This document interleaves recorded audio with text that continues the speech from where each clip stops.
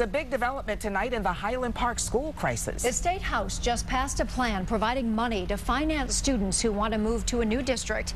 7 Action News reporter Glenda Lewis is live in Highland Park. And Glenda, explain more. What's this all about tonight?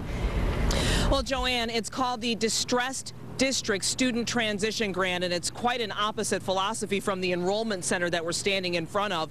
But it's about $4,000 per student that would follow each student that chooses to leave the district. No money for the district. They were very specific about that. But a teacher we spoke to maybe just a few minutes ago says he wants to see someone come in and make sense of what's happening to all of these dollars.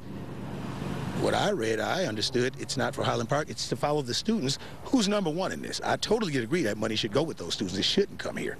7-year middle school social studies teacher Eric Williams called Action News because he says he's tired of the way students are forced to learn in the financially strapped Highland Park School District and would like to see an emergency manager step in and show what's happening to all the money. We already are short supplies, very short on supplies, things as simple as paper.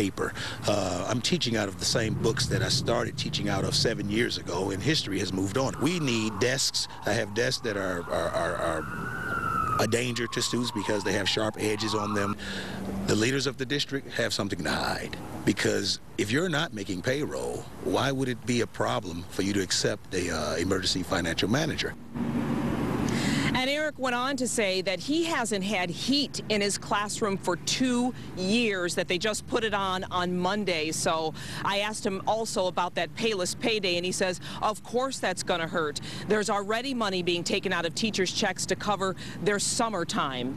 There's a meeting, school board meeting, here tonight at 7 o'clock, and we'll see what they're talking about. Live in Highland Park, I'm Glenda Lewis, 7 Action News.